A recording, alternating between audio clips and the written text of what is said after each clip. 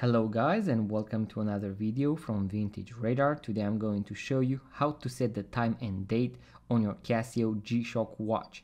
Today we have the Casio GA100 that features the module 5081, as you can see right here.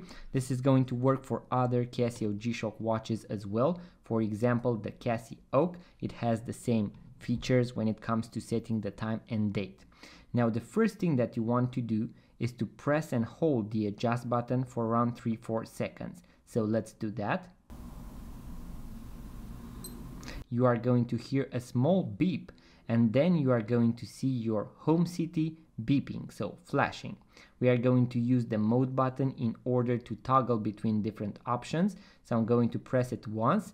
We are going to arrive at the DST. I'm going to press it once again, and here we can select between 12-hour display and 24-hour display. I personally prefer the 24-hour display, but you can use the forward button, so the button pusher, in order to switch between 12-hour display and 24-hour display. As you can see, now we have 6 p.m. I'm going to press it once again. We are going to arrive at the 24-hour display, and now we can see that we have 18.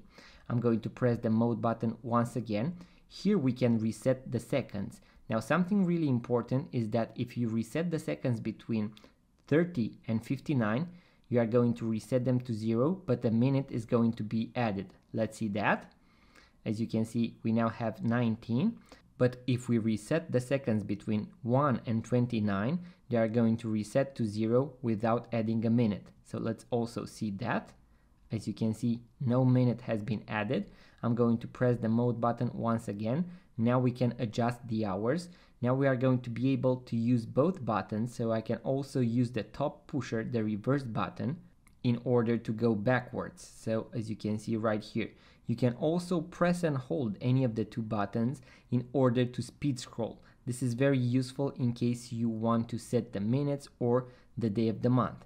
I'm going to press the mode button, and now we can adjust the minutes. I'm going to use the same features, so the speed scroll, in order to move faster. You can also go backwards or one by one in case you want to adjust it just a little. Now I'm going to press the mode button once again, and here we can set the date. As you can see, the first thing that I can set is the year. Once again, I can use the reverse button and the forward button, and the speed scroll is also available. Now I'm going to leave it at 2024. Now I'm going to press the mode button once again, and now I can set the month. You can always use the speed scroll function, and also you can go backwards. So let's make it December. I'm going to press it once again, and let's make it the 24th of December. So just like that. Once you have set the time and date, you can press the adjust button in order to end the process, or you can use the mode button in order to toggle through the options and start all over again. And let's say you want to set the minutes once again because you made a mistake. You do that, and after everything is correct, you can press the adjust button and you are done.